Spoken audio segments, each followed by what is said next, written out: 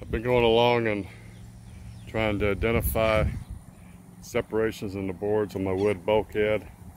This bulkhead is 40 years old and I'm trying to get a few more years out of it.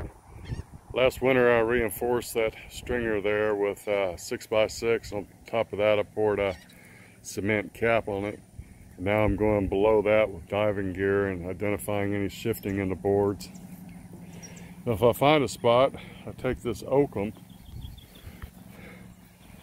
and I hammer it into the crack and get it in there as full as I can. Scrape the barnacles off the outside, and then I seal up the outside of it with a 2-part underwater epoxy we call splash zone barrier. And I let that sit overnight. I let that oakum swell up, and then I come in, I drill through the wood right at the mud line and insert a foam straw in there, and then I start filling it up with foam.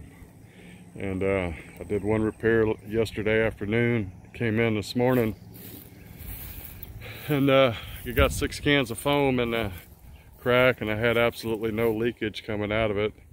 If I do get some blowback into the water, I have that berm to catch it, and then I scoop it up with a dip net. Some of my equipment there, everything is from Harbor Freight except that scuba regulator is from eBay. The drill's Harbor Freight, the hose. The regulator was about $18 on eBay. There's a picture of my compressors. That big tall compressor is for the air tool. It's has oil in it. A little small compressor is a new compressor that Harbor Freight came out with. It's an oilless compressor. I've been using it for my hookah diving, and it's working absolutely great. I really don't know. I think it has 4.1 cubic feet a minute on the output, and I haven't tried it to see how deep it'll go. But right now, I'm not taxing it at all. Working in 5 feet of water, it'd probably be good for 15 or 20 feet pretty easily, I imagine.